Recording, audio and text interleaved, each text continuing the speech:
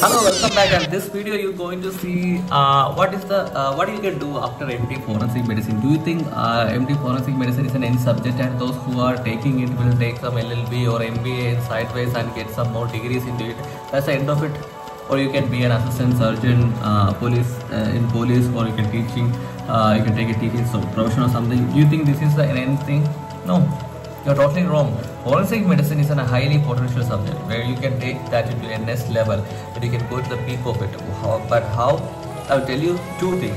One is recently the government of India and NMC, National Medical Council, have introduced a subject which is called forensic radiology, that means virtual autopsy.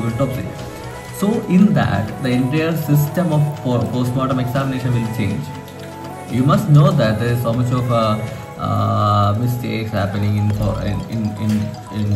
post-mortem examination. Something is very subjective to things due to some pressure from various places. But if you take the body in a virtual autopsy, nothing can change it.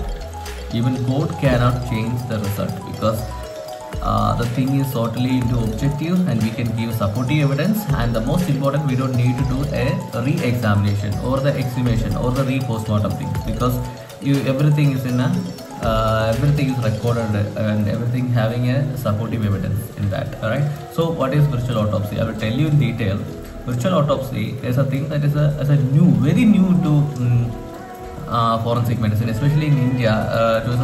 After COVID, the AIMS New Delhi has started this new thing, and they already completed 3,500 cases so far. But the thing is that how they do, why they do, I'll tell you in detail. The first thing they have to do on the external examination, they will use some scanner. There is a machine there. They will scan the entire body and they will find out all the injuries or the contusions or whatever thing we can get it, and they will measure it, they will do it or the examination part and all, and take also the picture is also they will take, and then it will send it to a CT machine or an X-ray machine or MRI or USG machine, whatever thing we need to do depending on the body, depending on the case.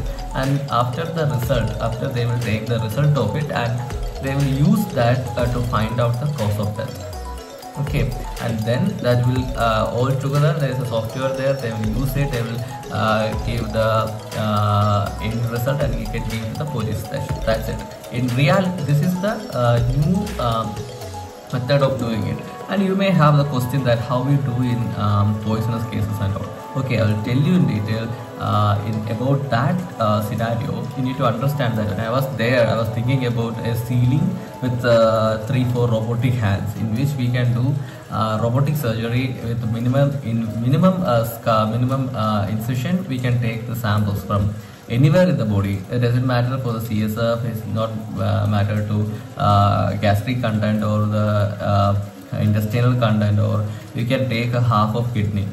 It's quite an easy. You can just take a small incision at the lower side and take out the kidney or spleen or liver, some bits for liver. You can take it. It's not an issue for issue up there. So in future of forensic medicine is totally going to hand in hand with the technology and AI and everything. So it's going to be huge for forensic medicine and its futuristic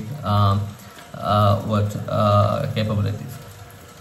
So what about Kerala? What they're doing in Kerala? Very honestly speaking, they are not doing, even in Trivandrum or Kozhikode, they are not trying. I asked one ma'am in Trivandrum, they are saying it's so busy with doing post-mortem examination, they can't do it, something like that, because very honestly speaking, they are not interested in that. But in future we have forced to do this thing because everyone is doing, even AIMS Delhi is doing, some state also start doing it. So it's a time for Kerala to also introduce this kind of thing. It's very important at this point of time. This is all about I want to tell you. And also so many other subjects are there. For DM you can take toxicology and ballistics there, and some other subjects are also emerging in this way. So that's all about it. And also not just forensic medicine. If you're taking pharmacology, if you're taking patho or micro, there's a huge potential. It's going to be like everything having an emerging with the technology hand in hand. If you see that there's some a new thing that is always coming to every subject, and you have to focus on that, you can achieve a lot of things in future. That's all about it.